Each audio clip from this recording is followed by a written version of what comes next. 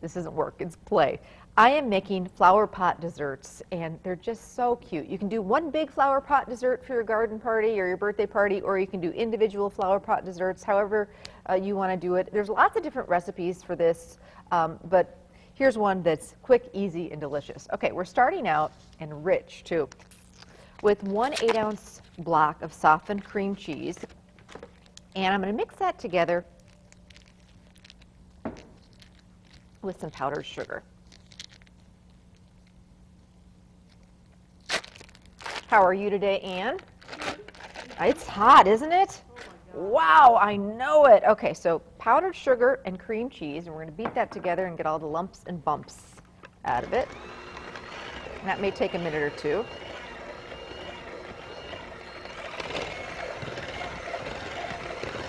We got a lot of nice comments on our show about Elkhart Lake, so thank you so much. It really is fun to hit the road every once in a while and go explore, check out some of the great towns that we have in our neck of the woods. So if you want us to come to your town, let us know.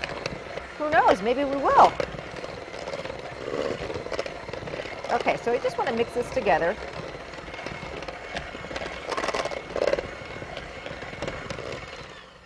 There we go. You can lick the beaters if you'd like, Dan.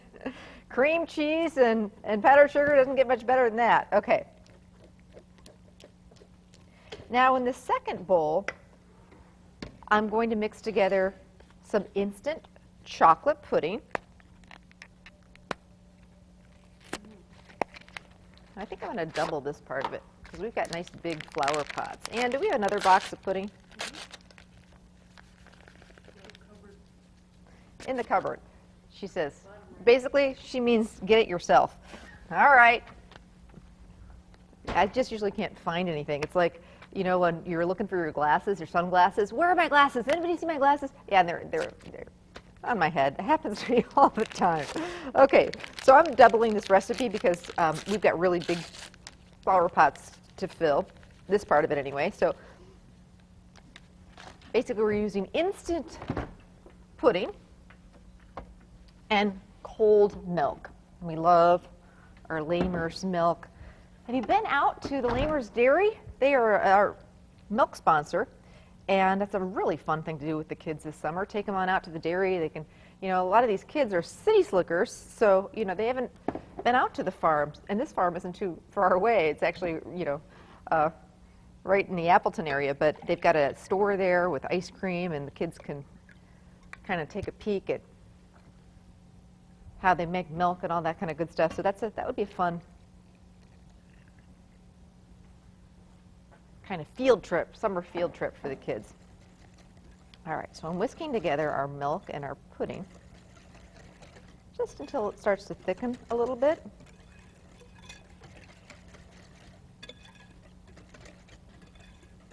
Have you been doing anything fun this summer?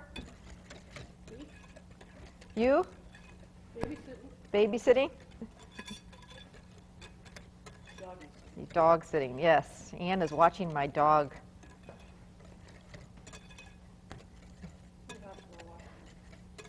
Levi's doing great, by the way, but when we go out of town, I don't, you know, it's tough to, you know, leave a dog at a kennel. Not that there aren't great ones around, but he and Anne's dog, Levi and Goo, Anne's dog, get along really well. So Anne, every once in a while, will watch my dog if we're out of town for the weekend. They're so cute together. Okay, so I'm just mixing this, and as we go along, it's going to thicken up a little bit. Now I went to just the, you know, the dollar store or garden store, or, you know, wherever you can pick these up. Maybe you have some around your house, and got some clay flower pots. As I said, you could do this in one big flower pot. You could, you know, these happen to be a little bit bigger. They actually have mini little flower pots, so it just depends on how big you want to make these. But these are just the cutest thing ever. And then I don't like, you know, eating this mixture, even if the pots are very clean. I still don't like eating the mixture right out of the pot. So what we did was we picked up some larger cupcake liners. And these are like for the Texas-sized muffin cups. Or you could line them line these with plastic wrap or foil, something like that, just so that basically, you know, when you're eating this wonderful concoction, that, you know, it's all clean and all that kind of good stuff. Picked up some really cute artificial flowers, or, you know, you could do edible flowers that you can pick up. But pick up some real fun little flowers.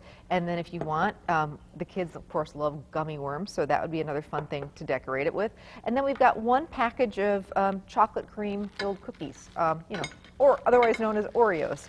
And then this is another thing, you know, especially, well, I was going to say especially the boys, but girls like this too.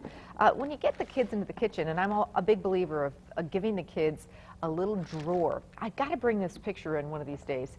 I have the cutest picture I snapped of my kiddos when they were really, really little.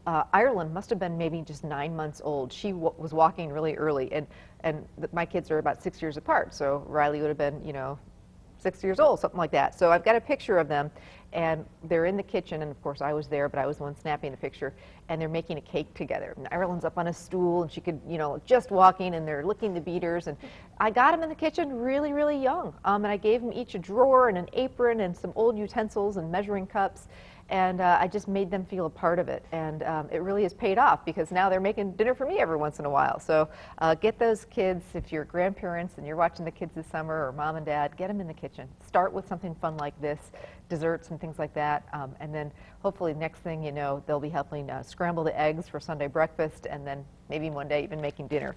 So, you know, the kids love pounding up the Oreos. I've just got them in a Ziploc bag. Use a meat mallet or a frying pan, rolling pin, you name it. It's all going to work good. And now we're going to start layering. So we've got our Oreos, and I'm just going to use my hands. You could use a measuring cup, and we're just going to start filling these dirt cups and layering. We'll do 3 of them, but like I say, you're going to get probably, depending on the size, just depends on the size of your pots, but if you're doing little guys, you could probably get a good 8 to 10 or more of these. Okay, so a layer of the Oreos. Now, we're going to do a yummy layer of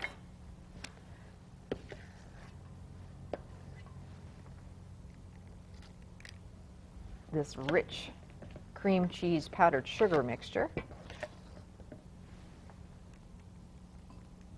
And you don't need to do a whole ton of that because that's really, really rich. And then we've got some of this chocolate pudding. You could also do vanilla pudding.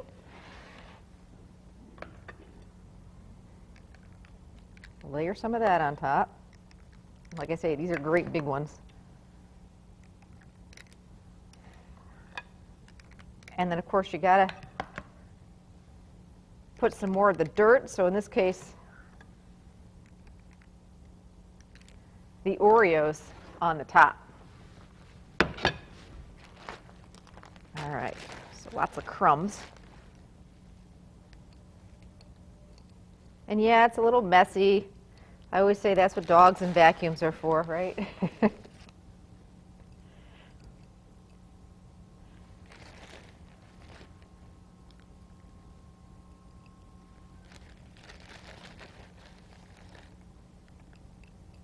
All right, and now you decorate these guys